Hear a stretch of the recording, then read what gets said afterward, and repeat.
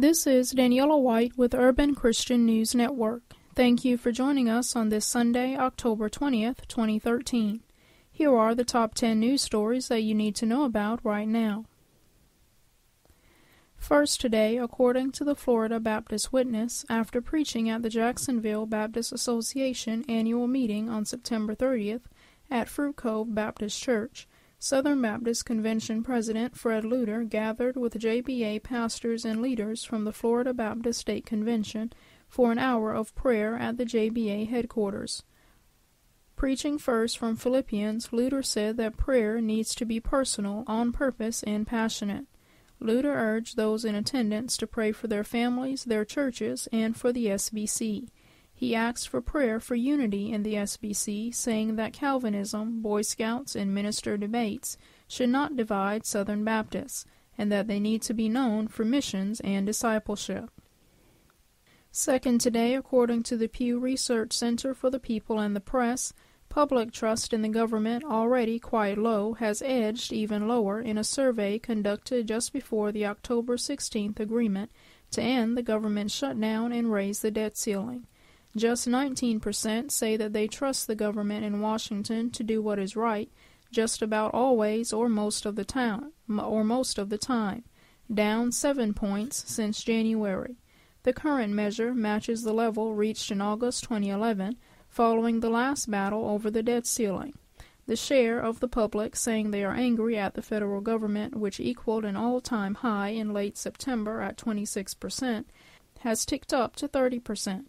Another 55% say they are frustrated with the government. Just 12% say they are basically content with the federal government. Despite highly negative views of the federal government overall, the public has favorable views of many of its agencies and departments, which were closed by the shutdown. Majorities have favorable opinions of 12 of 13 agencies tested, with the IRS the lone exception at 44% favorable. Federal workers, hundreds of thousands of whom were furloughed during the shutdown, also are viewed positively. By about 2 to 1, 62% to 29%, more have a favorable than unfavorable opinion of federal government workers. The latest national survey by the Pew Research Center, conducted October 9th through the 13th, among 1,504 adults, finds that just 23% have a favorable opinion of Congress, while 73% have an unfavorable view. Dissatisfaction with Congress also is seen in record anti-incumbent sentiment. Third today, according to the Christian Post, Davion Only, a 15-year-old orphan boy who recently pleaded in front of a Florida church for a family to adopt him, has now had about 10,000 families from the United States and abroad seeking to adopt him. The adoption agency handling his case reported. The agency, Eckherd, has received about 5,000 requests by phone and 5,000 by email, and most of them have asked to adopt Davion. The agency's chief quality officer, Ron Zykowski, told ABC News. Zykowski said these inquiries, which have come from across the United States and other countries, including Canada, India, Mexico, Australia, Great Britain, and even Iran, have overwhelmed the agency. Zykowski added that Davion's plea invited so much traffic that the agency's website nearly crashed, prompting it to move to a bigger server. Thanks to his case, numerous inquiries are now willing to adopt other children as well. Fourth today, according to the Los Angeles Times, in his final days as pastor of First African Methodist Episcopal Church, the Reverend Cecil L. Chip Murray compiled, copied, and buried piles of records amassed over the 27 years he led the congregation. The time capsule, he believed, would preserve his legacy and document the church's role as a force for positive change in South Los Angeles. But in the 9 years since he retired, Murray has watched his hard work crumble under the leadership of his successor, the Reverend John J. Hunter, and his wife. Allegations of financial mismanagement and sexual improprieties tarnished the church under the new minister. But it wasn't until Hunter was removed from the pulpit last year that the full scope of the church's troubles became clear. A $13.5 million reserve was depleted, and debts totaled more than $500,000. and some of the 9 rental properties acquired as part of Murray's efforts to serve thousands of low-income residents now sit in disrepair, some infested with termites and mold. The biggest blow to the congregation may be that the church no longer legally owns FAME Assistance Corporation, the nonprofits established by Murray to help bring jobs, housing, and corporate investment into riot-torn South Los Angeles. Murray said, "To see this even now just blows me away.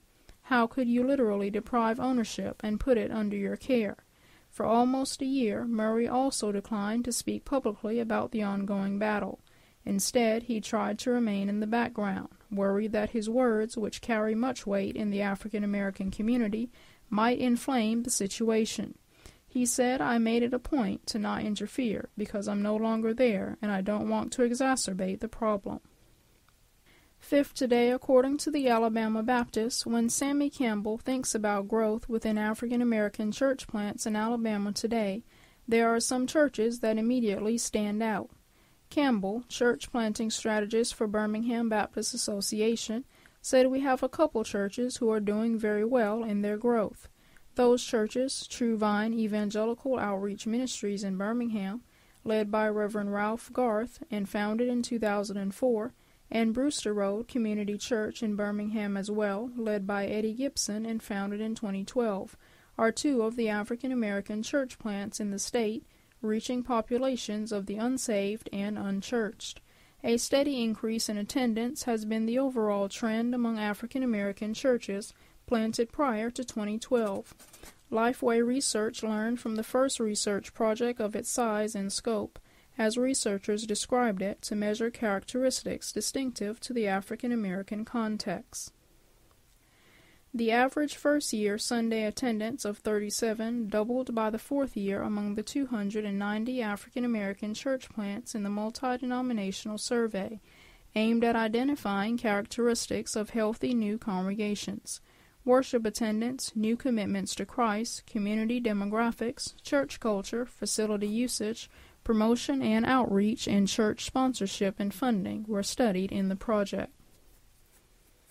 6 today, according to the Christian Post, Core Issues Trust, a London-based Christian charity supporting ex-gay issues, has brought legal action against Transport for London, requesting the transportation company remove bus ads by the homosexual activist group Stonewall. Mike Davidson, Core Issues Trust Director, told the Christian Post in an interview on Friday that Transport for London agreed to host the Stonewall adverts but refused to host ours. He explained that the court had ruled against such controversial ads on buses, noting that they are intrusive and unavoidable. Davidson explained, "You can't switch them off when you're walking down the street." The court ruled against the trust but allowed the group to appeal the decision, which Davidson announced they will do in December. In the interim, Stonewall has kept running the posters on London buses. 7 today, according to PR Newswire, despite the threats of the shutdown of the United States government, Pastor Cynthia Brazelton declares heaven is never shut down, furloughed, in default, or bankrupt. There is abundance for all during times of uncertainty, famine, and economic disarray, and God is standing by right now to answer your call.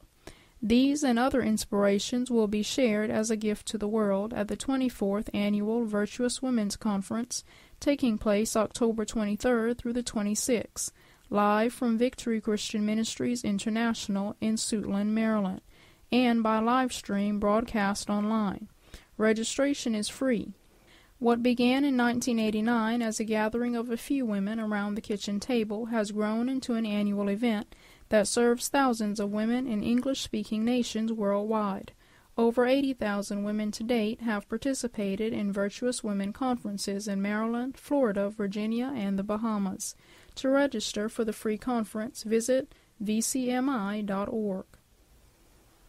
8th today, according to the Associated Press, administration officials say about 476,000 health insurance applications have been filed through federal and state exchanges, the most detailed measure yet of the problem-plagued rollout of President Barack Obama's signature legislation. However, the officials continue to refuse to say how many people have actually enrolled in the insurance markets. Without enrollment figures, it's unclear whether the program is on track to reach the 7 million people projected by the Congressional Budget Office to gain coverage during the 6-month sign-up period.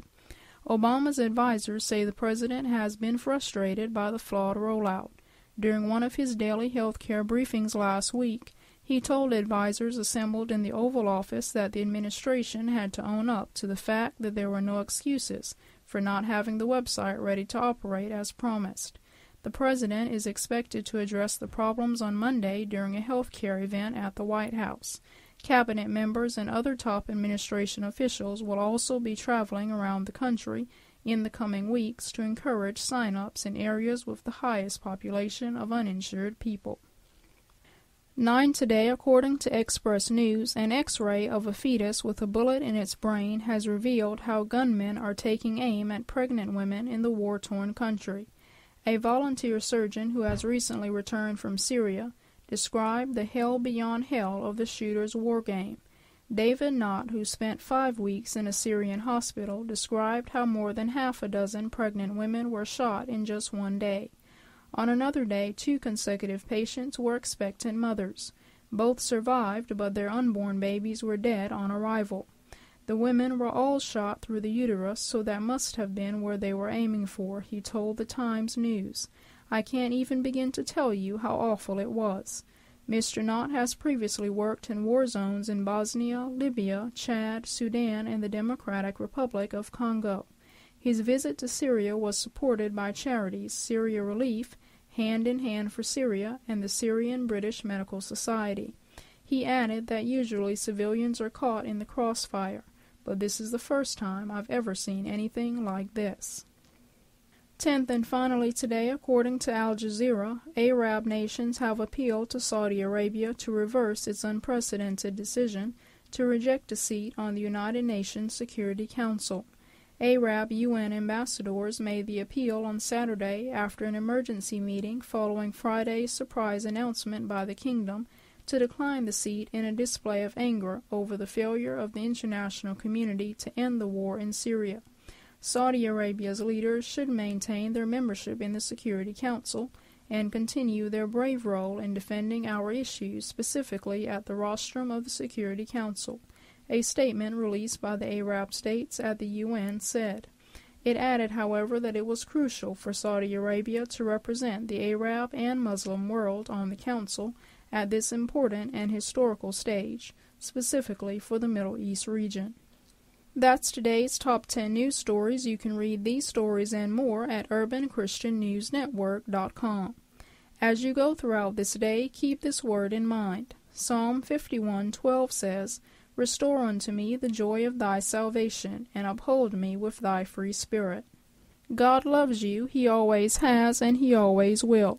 He loves you so much that the Bible says in John 3:16, For God so loved the world, that he gave his only begotten Son, that whosoever believeth in him should not perish, but have everlasting life.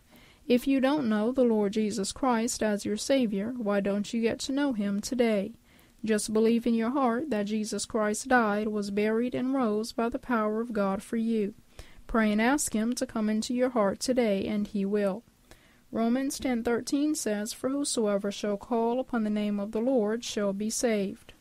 Thanks so much for listening. I'm Daniela White with Urban Christian News Network. May God bless your day.